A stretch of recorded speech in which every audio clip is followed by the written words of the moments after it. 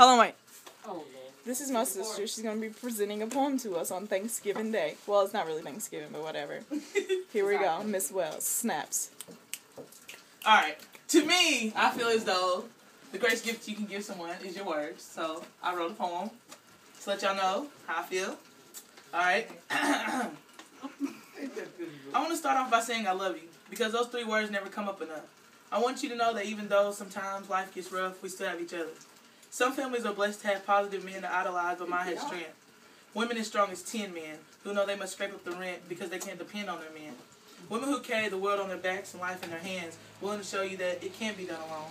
Women who model the phrase Army Strong daily. Women who show you there's nothing cute about laying on your back and having a baby. So for that, I want to thank you. Thank you for being the man and the woman. And Tammy, I still remember when you said close your mouth when you chew, and we don't eat with our elbows on the table. You taught me a lot of things that I will never forget. I look back with gratitude every time I reminisce. And Kay, you taught me that you don't have to have a man to conquer the world, but a plan and a plane that will take you out of this black world.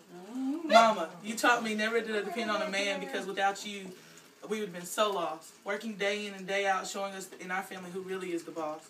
Keisha, I want to thank you for being the big sister most aren't blessed to have. Racing towards excellence and leaving haters in your path.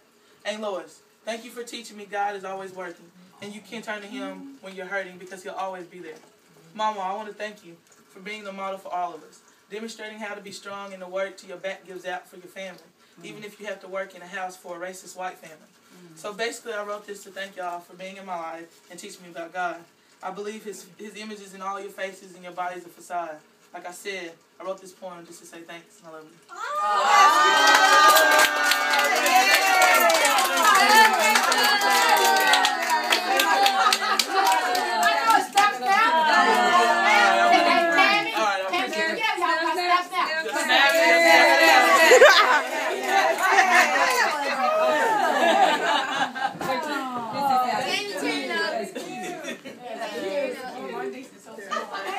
You tearing up? Yep. Oh.